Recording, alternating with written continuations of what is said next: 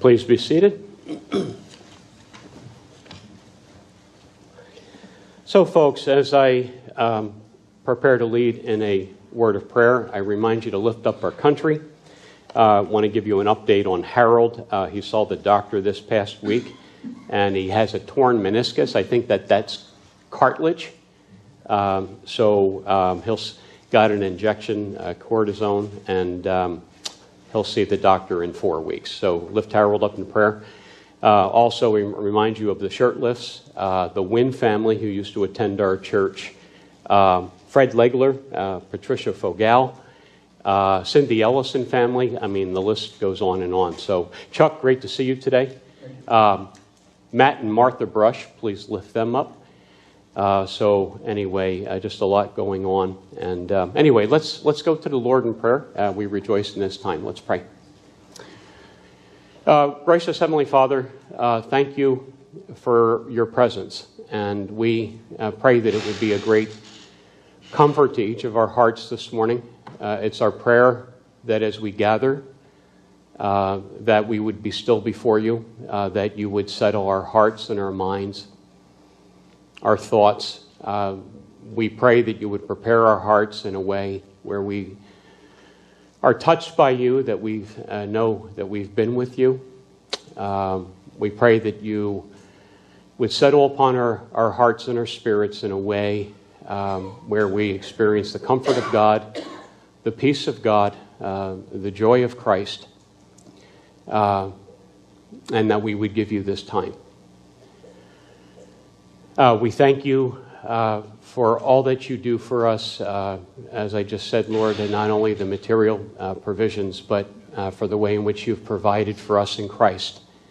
An eternal provision, a tremendous provision for life and godliness. You've given us not the ability to live in our own strength, but to live everything in the Christian life was accomplished for us through the Lord Jesus. He's the only Christian who's ever lived perfectly the Christian life, and we have such tremendous provision in him.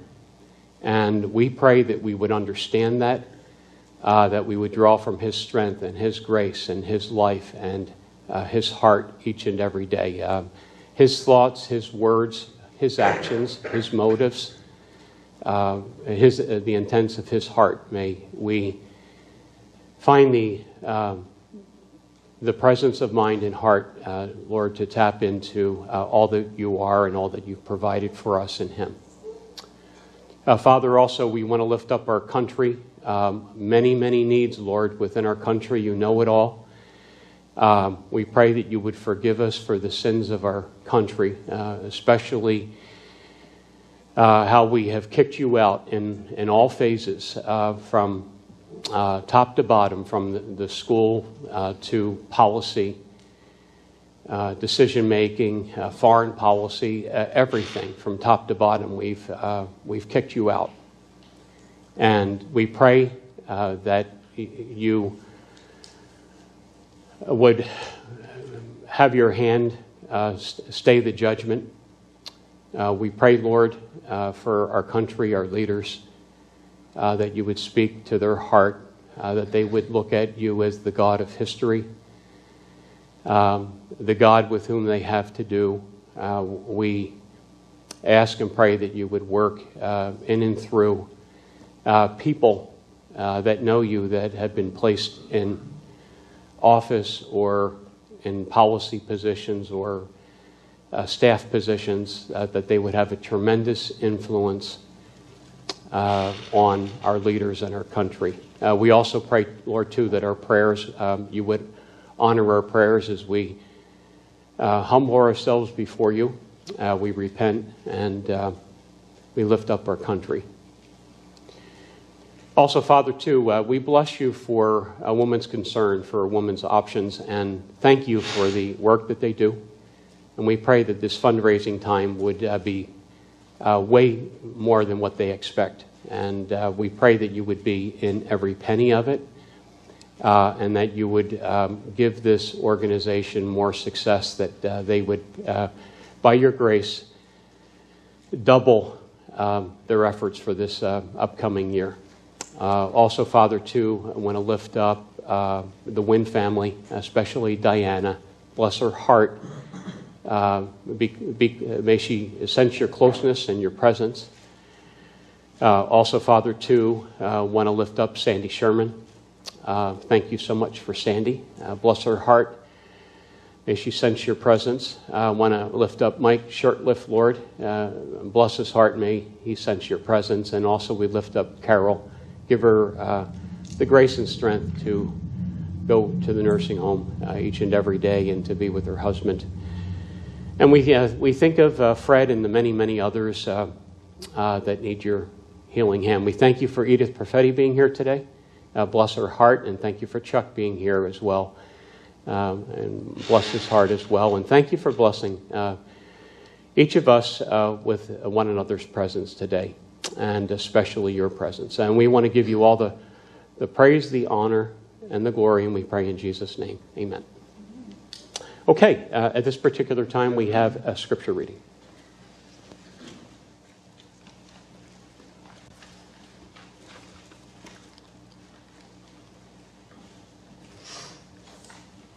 Our first reading this morning is actually the conclusion of the Gospel of Matthew, chapter 28, verses 16 to 20. It's found on page 895 of the Church Bible. But the 11 disciples proceeded to Galilee, to the mountain which Jesus had designated. When they saw him, they worshipped him, but some were doubtful. And Jesus came up and spoke to them, saying, "All authority has been given to me in heaven and on earth.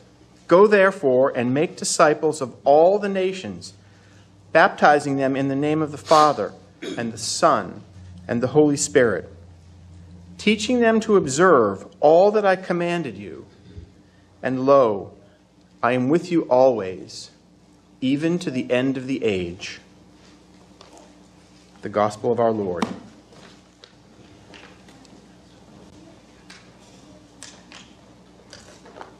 This morning's second scripture reading again from the third chapter of the book of Acts.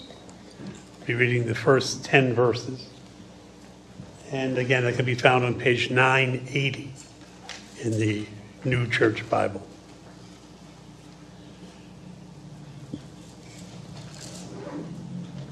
Now, Peter and John were going up to the temple at the 9th hour, the hour of prayer. And a man who had been lame from his mother's womb was being carried along, whom they used to set down every day at the gate of the temple, which is called Beautiful, in order to beg alms of those who were entering the temple. When he saw Peter and John about to go into the temple, he began asking to receive alms. But Peter, along with John, fixed his gaze on him and said, "Look at us." And he began to give them his attention, expecting to receive something from them. But Peter said, "I do not possess silver and gold, but what I do have, I give to you. In the name of Jesus Christ the Nazarene, walk." And seizing him by the right hand, he raised him up, and immediately his feet and his ankles were strengthened. With a leap, he stood upright and began to walk, and he entered the temple with them, walking and leaping and praising God. And all the people saw him walking and praising God, and they were taking note of him as being the one who used to sit at the beautiful gate of the temple to beg alms. And they were filled with wonder and amazement at what had happened to him. May the Lord add his blessing.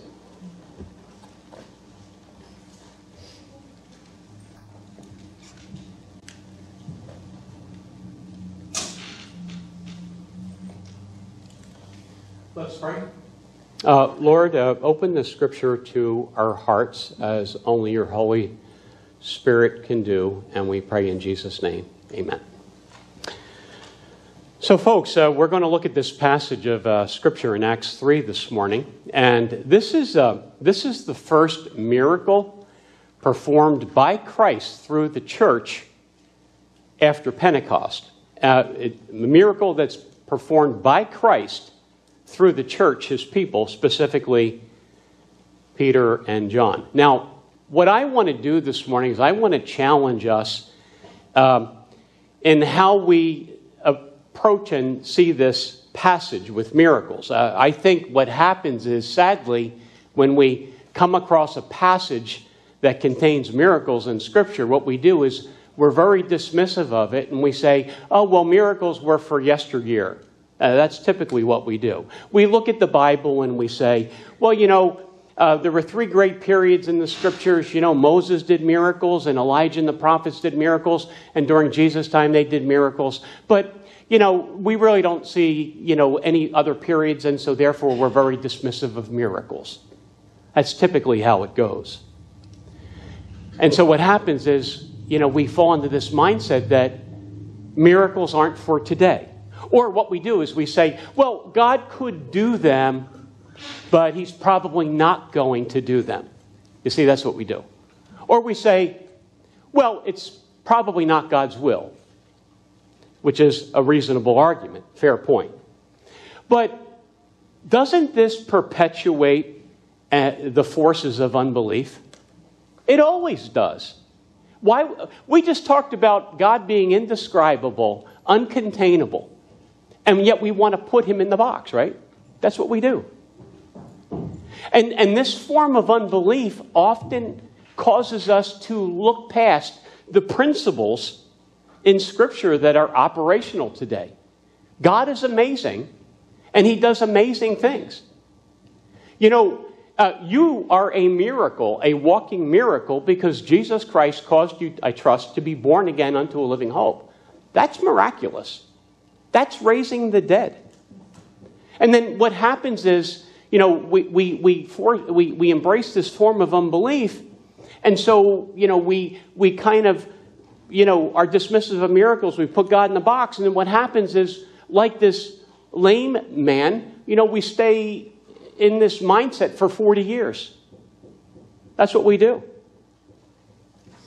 And we fail to consider and remember what Peter did.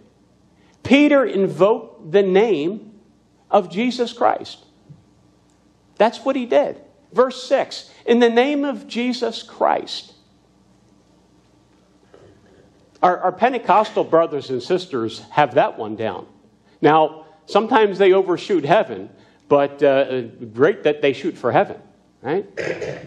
And so the way we want to understand this here is that invoking the name of Jesus is to invoke his power and his authority. The church is an extension of Jesus Christ. We're his body. I looked at this.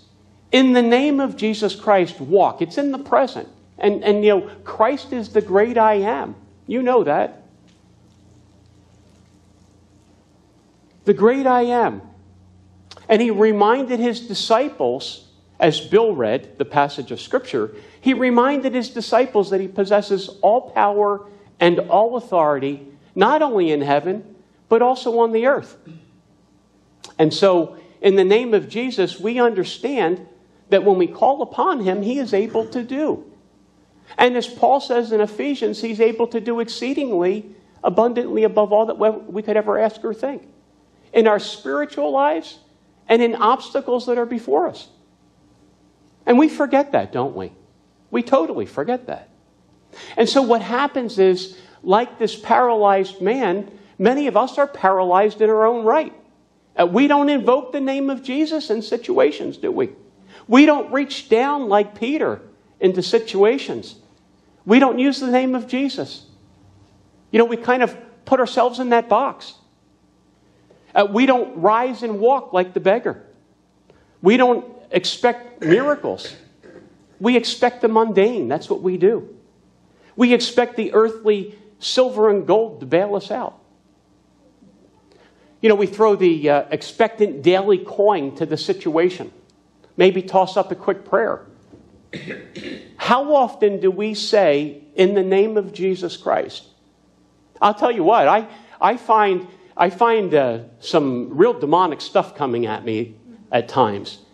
And I'm invoking the name of Jesus a lot. Get behind me, Satan. Be gone from my presence. You have no authority here. And he doesn't. Now, I looked at this passage and I thought, this is something that most of us can relate to, right? Either as the beggar, maybe you haven't been a beggar, but I'm talking about, you know people who've been beggars, so to speak, right? But I think it's something that we can all relate to because all of us know of people who have had physical ailments, daily burdens, seemingly hopeless situations. Kind of like this man, that the scripture tells us that he was 40 years of age, born with a congenital disease from birth. His feet and his ankles weren't working, deformed. But we all know of situations where people are without God and seemingly without hope. Maybe we know of people that are beyond 40 years without God and without hope, devoid of the life of God, devoid of the miraculous. I started to try to put myself into the mindset of this beggar. And I want you to think about this, because I think this is where we can all relate. Think of the family burdens that this beggar had, or his family had. The care, the daily concerns for a livelihood, daily provisions. I'm thinking, thank God that he had friends and neighbors, a community network to carry him to the temple. I'm pretty certain that he did not have a wife. Really, who wants to kind of marry into that situation? We know that, right? Who wants that? And I look at this and I say, yet in one moment, all of his misfortunes for 40 years were changed in one moment simply by invoking in the name of Jesus Christ. We forget that. By the way, it happened at the temple, not at the casino, right? People run down the Foxwoods to change their misfortunes. They look for silver and gold. They run down there to change their misfortunes when they should be running to church to change their future. It's true. This beggar experienced the transforming power of Jesus Christ. He goes for 40 years, same old, being carried to the temple daily, every day helpless and asking for money. Can you imagine living that kind of life? Can't walk, so dependent, asking for money, sounding like a broken record. Alms for the poor, alms for the poor. You've seen it, right?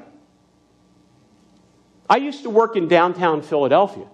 They were on every corner. If you go into Boston or any major city, it's even worse out in LA and Seattle. It's insane. Do you ever think this beggar tired of this situation? You think about it. How many years have you been doing the drill, living life? Don't you tire of situations? I couldn't even imagine being in this man's shoes. Probably couldn't even put on shoes. Do you think people ever tired of hearing of this guy? Alms for the poor, I can't walk. And yet, later we see him leaping and rejoicing and praising God in the temple. What a contrast. What a contrast of how Jesus Christ can change your life. And I think that's what this passage teaches us. God is about the miraculous and Jesus Christ is the answer. And we forget that. And he's about breaking up the status quo, the past. He's about breaking up sin. He's about breaking up living in sin, addictions, forgiveness and healing. That's what God's about. What did he say? He didn't come to judge. And yet what do? A lot of times we judge people. God always came to forgive and to heal. That's what he's about right now. The judgment's coming. We understand that. But I don't care if it's challenges that people have had from birth, whether they're physical, emotional, spiritual, whether it's a life of drugs and alcohol, living in sin. Maybe it's your upbringing. Maybe you had a bad upbringing. Maybe you had bad parents. Maybe it was your environment. I understand that. I tell people I grew up in Philadelphia. Marie, you grew up in Brooklyn, right? Environment. We understand that. But I look at this passage and I say, God is in the business of spiritual transformation, is he not? He's about change. That's what I see here. And you know, here's the other thing. It's not about silver and gold solving our problems. People are looking for silver and gold to solve their problems, aren't they? That's what the American dream has become today. You know, lots of money, big house, white picket fence. You know, that's going to solve all your problems. You know something? When people get rich, the scripture says they've been pierced with many pangs, many pains. In fact, it probably creates more problems. It doesn't solve your problems. And you know that things in life are of more precious value than silver and gold. Amen? What does Solomon say in the Proverbs? A better name above rubies and fine gold, right? Health, inner peace, happiness, love, respect. I mean, these are things, sleep.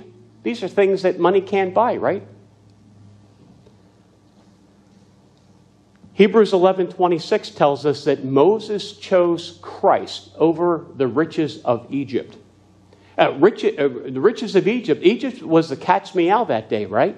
In that day. Like America, real wealthy. It was the go-to place if you wanted to get rich. And then, of course, what about Christ and the gift of eternal life? How do you take Christ and the gift of eternal life and measure it to silver and gold? You can't. You can't. You know, I think we get hung up and we look at people and we say, well, they need this and they need that. And you know where we start? We start like the beggar. We start with the silver and gold. Well, how can I help you? Do you need help financially? That's what we do. Oh, we take them a meal. When was the last time we served them up Jesus Christ? You know, I'm thinking about this. You know, it's human nature. Years ago, I was in Bible school. I'm riding home on the subway or the elevated subway, and there was this guy who was he was out of it. He was on drugs or something. And I gave him $1. I didn't give him Jesus Christ. Now I don't know if he would have been mentally able to comprehend, but for illustration's sake, I gave him $1. I didn't give him Jesus. And it's human nature. What we do is we focus on the physical rather than the spiritual. Take a look at the text. The scripture tells us that this guy is being carried to the temple gate, the beautiful gate. And in my research, I found out if you're going to go begging at the temple, this is the most promising place to beg. Because it was the eastern side of the eastern side of the temple. And it was where hordes of people went into. And so this is the best place. And a beautiful miracle occurs at the beautiful gate. Now, there's some differences on where the beautiful gate was, whether it was further in the temple or was the very outside gate. I'm not going to get into that. The point here is this. Notice human nature and the human approach here. The beggar has his hand out, stretched for a handout, right? Now, in context, if you take a look in verse 1, it says it was the 9th hour, the hour of prayer. You had prayer at 9 a.m., you had prayer at 3 a.m. Some think that there was prayer even later than that. I think 9 a.m. and 3 a.m. are safe. So this is probably, this is at 3 o'clock in the afternoon. And this is charitable giving as expected. So that's the context. People going up to the temple to worship. You know, if you gave charitably, it was your devotion to God. So that's the context in which this guy finds himself in. And there's nothing wrong with charitable giving, because what does the Scripture say? If you see your brother or sister in Christ having a need, 1 John 3, 17 and 18, then you meet that physical need, right? But I point this out because that's not the point of the text. When you take a look at the point of the text, it's to remind us that in the name of Jesus Christ, lives are changed. The expectation of this guy was that he would get some money. He would get something that day from somebody. And that's why he had his hand out. And you know, I was looking at this very specifically in the Greek. It's human nature to expect a handout. The text suggests that when he asks for money, Peter gets his attention, right?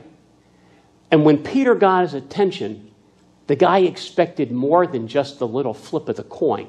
That's the sense here in the text. In other words, when the guy says, hey, give me money, and Peter says, look at us, the guy expected way more than just the flip of the coin. Why is that? Because this was the custom.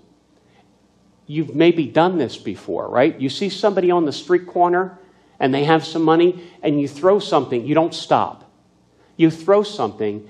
You know, you're a passerby. You don't look at them. You don't stop. You don't want to get involved because that's just the dynamic. This guy was an outcast. He couldn't make it into the temple.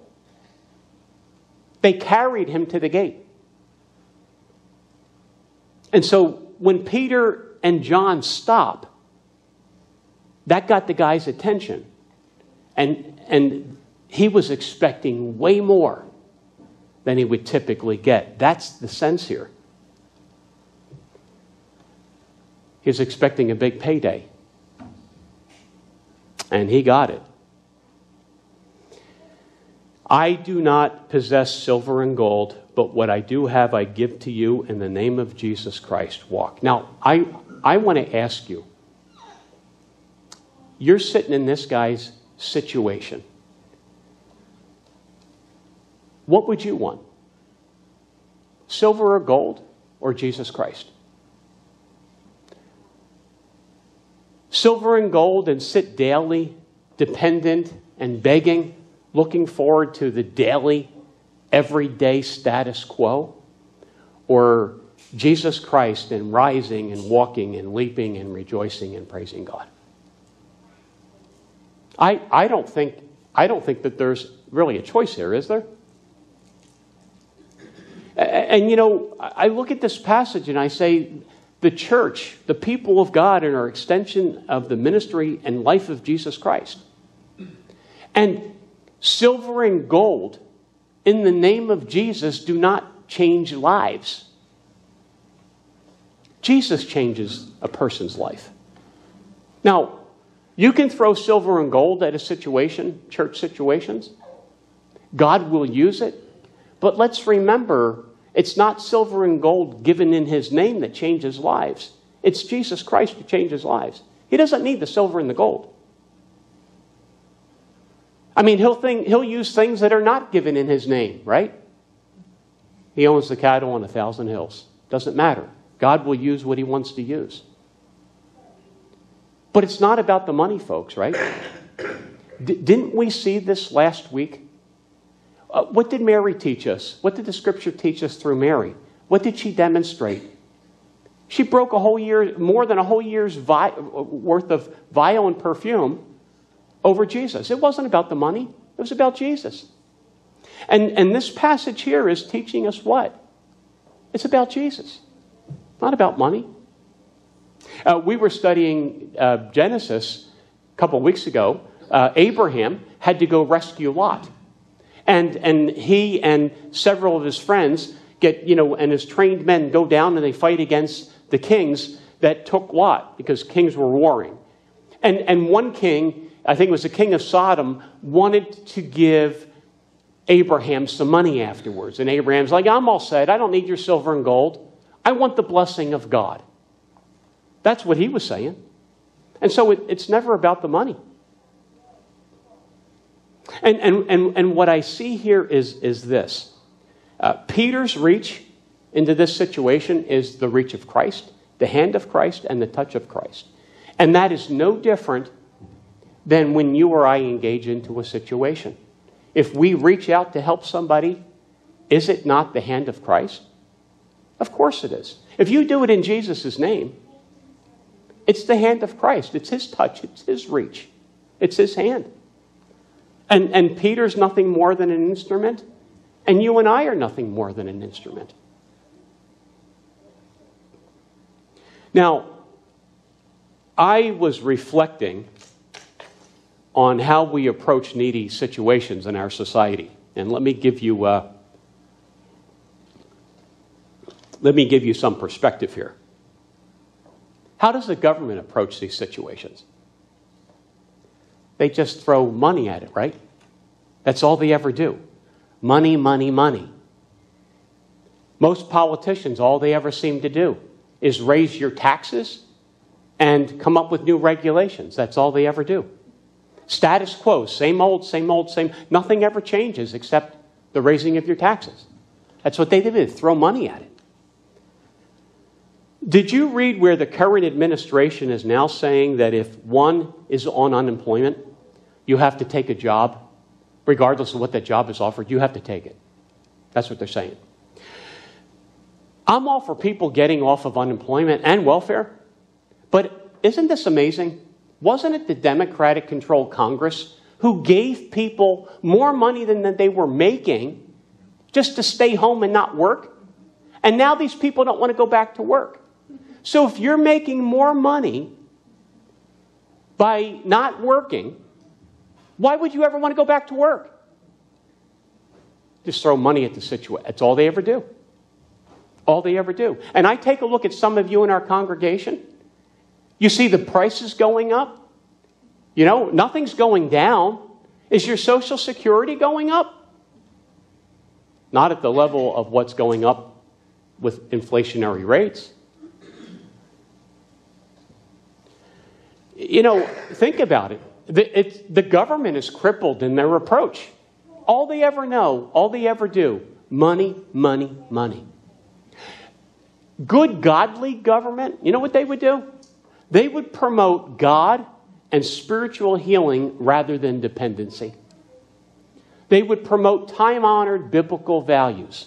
They would promote God over the state. If they really understood it, that's what they would do. But no, money, money, money. I mentioned earlier, we're starting a 12-step recovery program. Key words, spiritual recovery. It's not an AA group. It's not an NA group. It's a 12-step spiritual recovery group. We wanted to get the word out.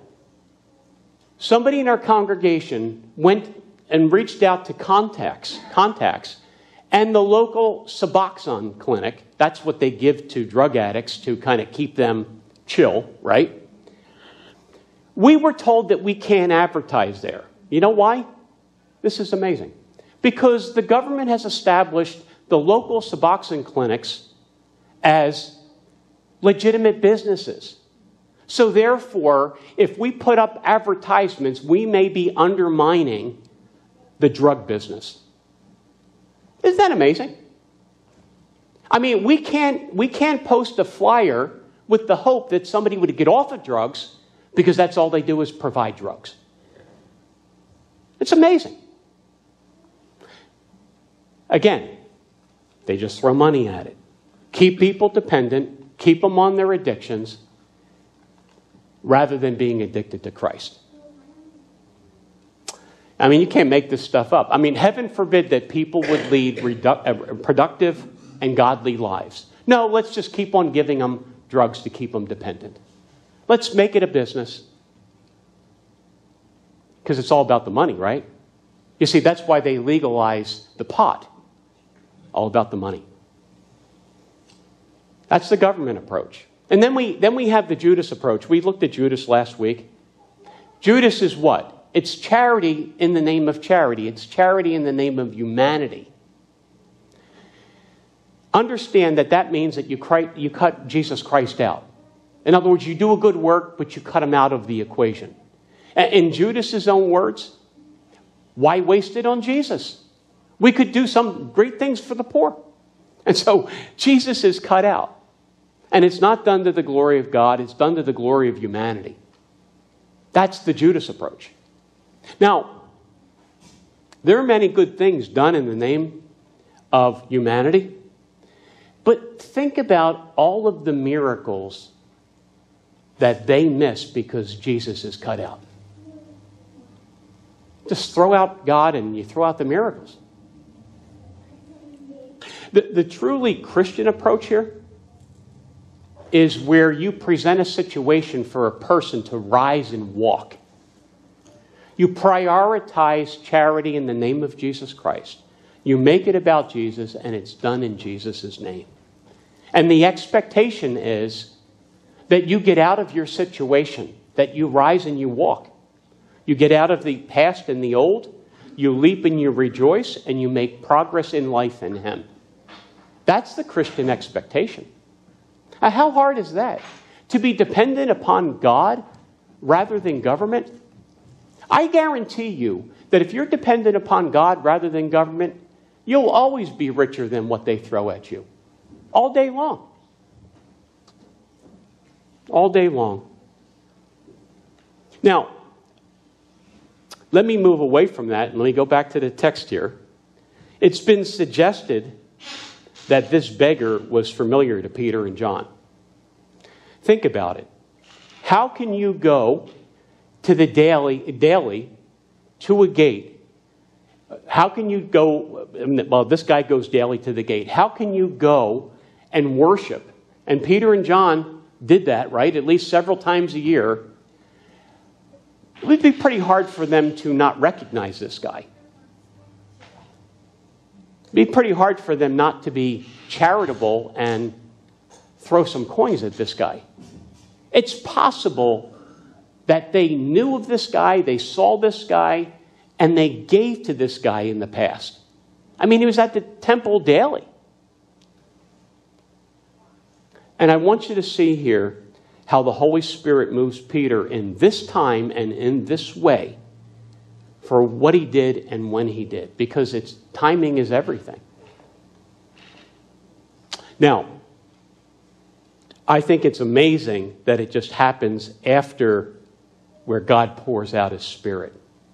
And I think we shouldn't miss that point either. The other thing I want to share here, and I'm not too far from being done. I was reflecting, God's timing is everything, isn't it? At the beautiful gate, He makes all things beautiful in His time. Ecclesiastes 3, verse 11. Beautiful, beautiful miracle. All things beautiful in His time. And as I look at this passage of Scripture here, this is the perfect picture of salvation and deliverance. And follow this with me real quickly here. We have a lame man from birth. Are we not all spiritually lame? Of course we are. We have a person that can't physically function or walk. That's a spiritual picture of the sinner without God's help. We have a poor and pitiful beggar. That's the picture of Adam's race. We have a poor soul who experiences the grace and the mercy and the healing, and he experiences the walking and the leaping and the praising. That is totally a picture of what happens when a sinner goes from a sinner to being a redeemed saint, redeemed sinner. That's the experience of the redeemed. And, the other thing here very quickly, I look at this passage, this miracle in this passage. Notice that it's instantaneous. It's perfect. The guy never learned to walk. I mean, he was crippled for 40 years. And it's not like, he was told, well, go see the high priest and practice your walking, go for a little rehab. It wasn't a process. It was a perfect healing. And I think that is also a spiritual picture of what happens when somebody ultimately comes to Jesus Christ. It's perfect. You're healed. You're in the beloved. God has saved your soul. I want you to notice, take a look at verse 10. Many were amazed and wondered at this, but I don't think they understood it. They were filled with wonder and amazement, but they didn't understand it. And that's the sense here. And if you go over to chapter 4, verse 14, the leaders, Caiaphas and the leaders of the Sanhedrin, they saw this guy standing there. They knew who he was. Scripture says they had nothing to say. They could not explain it. How do you explain it to somebody when they find God and they turn their life around? Now, you know what happens because it happened to you, I trust. But people can't explain it. I accepted the Lord years ago. You know what a family member said? We'll see how long this lasts. Still going. I had a guy years ago say to me, after I've seen him 36 years later, "You're no different." Oh, yes, I am. I'm totally different. I'm not perfect. Only in Him. I'm not perfect here, but I am different. People don't understand it. Take a look at verse 9. All the people, group after group after group after group, in the temple knew who this guy was and they couldn't explain it. And it leads to Peter's second sermon, which is for another time, right? What is the huge takeaway here? Remember, in the name of Jesus Christ, all rule, all power, all authority. You and I are extension of all of that, all that He is. His life and His ministry, His heart. And we forget that. Very quickly, verse 4. I want to go back to this very quickly before I close. In closing, Peter said, "Look at us." That's what he said to the man. Look at us. Look at what you and I have. Peter saying to the guy, "Look at what I have. Look at what I have to give you." Now, you know you have Jesus Christ. And we talked about this months ago in a sermon. The Spirit of glory rests upon God's church in the same way that the Spirit of glory rested in the camp in the Old Testament. Same thing. Spirit of glory rests upon the church. We have Jesus Christ. We have the message. We have the gift of God. Peter says, "Look at us." Money's not the answer, folks. Money provides neither healing nor salvation. Help a person in need, but don't stop there. Give them Jesus.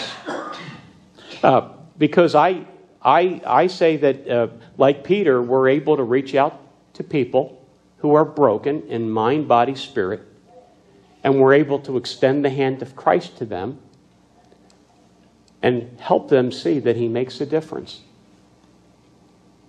He's able to change them. We give them to God. He gives them a future and a hope. Look at us. Look at what we have. It's neither silver nor gold. In the name of Jesus Christ, walk. And I think that that's the message that we need to take here from this place this day. That's what God has laid upon my heart. Let's pray.